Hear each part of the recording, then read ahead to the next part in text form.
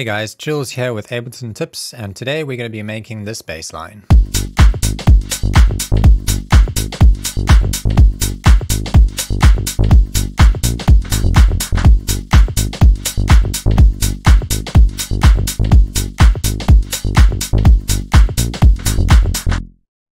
Okay, so I've got these drums prepared and they sound like this.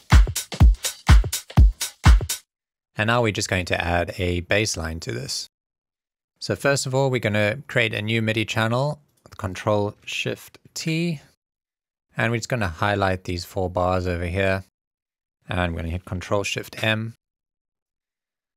And we're going to be working in a phrygian scale, so you can see here I have scale turned on, but I'm just going to turn that off to show you how to turn it on. So we choose scale over here, then we just go down to G, and then we go to phrygian. And the reason I'm using phrygian here is because I want this kind of dark, mysterious kind of vibe, and phrygian is known to give off that kind of a feeling, especially since we've got the first note being the G, the second note being the A flat. Because they're only a semitone apart, when you move between them, it gives you that kind of dark vibe. So you'll hear it a lot in bass house and tech house and stuff, that they will be using these kind of modes.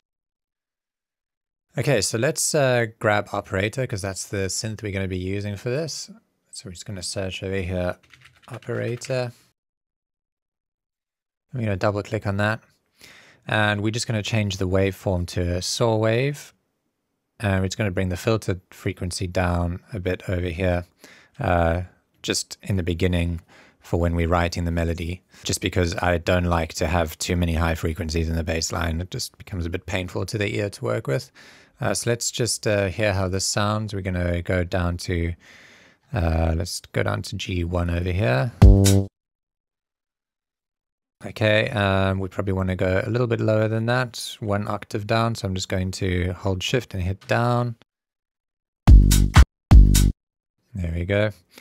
And now the bass line goes doom doom doom doom doom doom doom doom doom doom doom doom doom doom. So we need to just draw that out quickly. So I'm going to hold control and drag this across. And this note should be shorter than that one because it's do do do do.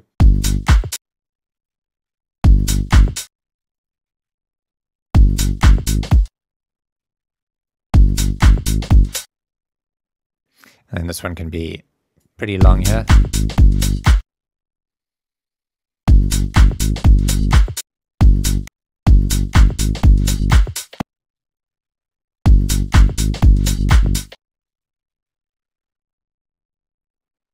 Okay, then I think we just highlight all of this and hit Control D 3 times.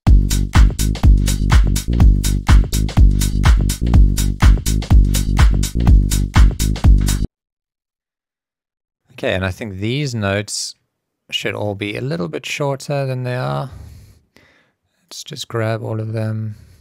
We don't want them to be a full 16th or 8th note. And I'm just going to zoom in here and shorten them just a little bit.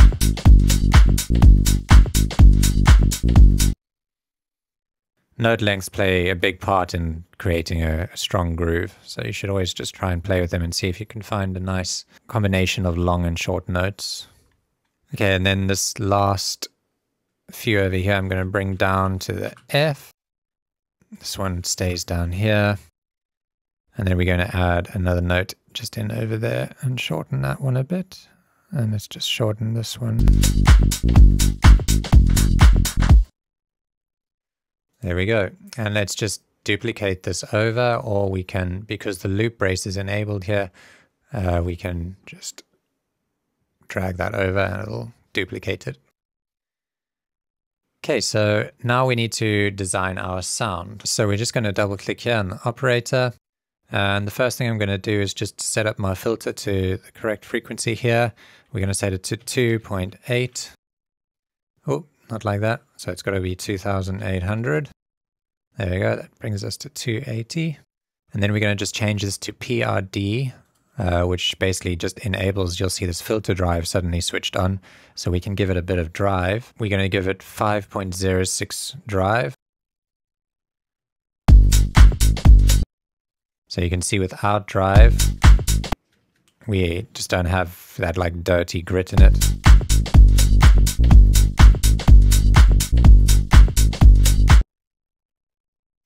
Okay, so let's just set that to 5.06 here. And we're going to give it a little bit of resonance too. We're going to put it up to 40%. We're also going to give it some envelope here. We're going to give it 19% here.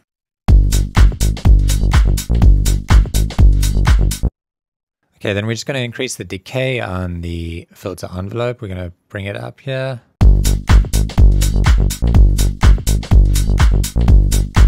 Okay, next up, I'm going to just change the algorithm so that we can have more than one oscillator instead of using them in this setup, which is essentially using each one of the oscillators to modulate each other's frequency.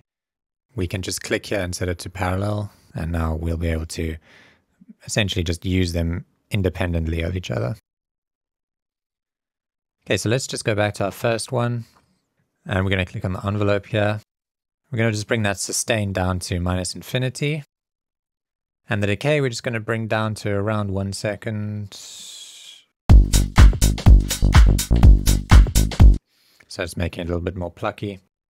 Okay, then the second oscillator over here, we're going to make that a sine wave. It's already a sine wave.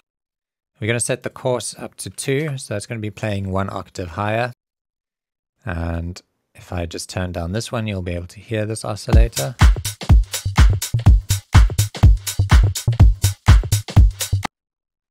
Okay, so I'm just going to bring that volume level down to about -4-ish.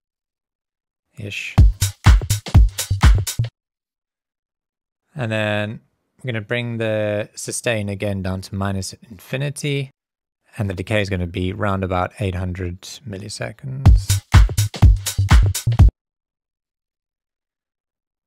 Okay, and then we can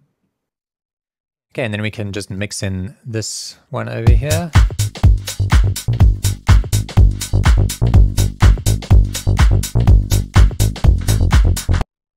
And I'm just going to bring down the volume.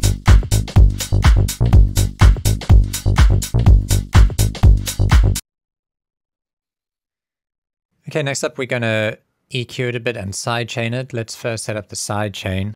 And the point of sidechain is to just make sure the bass line ducks every time the kick hits. And that just lets the kick come through nicely and make sure we don't have any mixing issues between the kick and the bass. Okay, let's go in here and we'll just search for a compressor. I'm going to double click the compressor and we're just going to open it up over here. Click on sidechain, take audio input from our bass, from our kick, sorry. Okay, and then we're just going to play this and drag this threshold down until we can kind of hear the bass line ducking out of the way, and you can also visually see it on the compressor.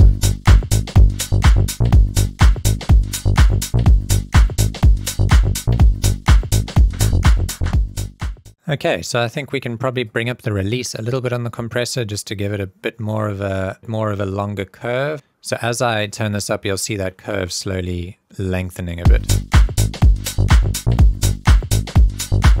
I think around about 47 is good. Okay, next up we're just going to grab an EQ. So I'm going to just search EQ8 here. And let's just look at that. Okay, so I think we might be getting a little bit muddy round about here, so I'm just going to scoop out a little bit and just hold. You can turn up the Q over here to make this point a little bit narrower, or you can hold Alt while clicking on this point and drag up and down and change the shape of that. So I'm just going to EQ a bit of the mud out of this. Just a bit over there.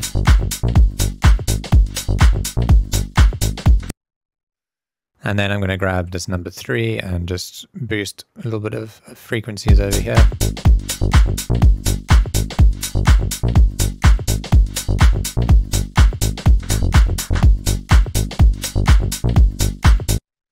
And we're also going to boost the sub a little bit.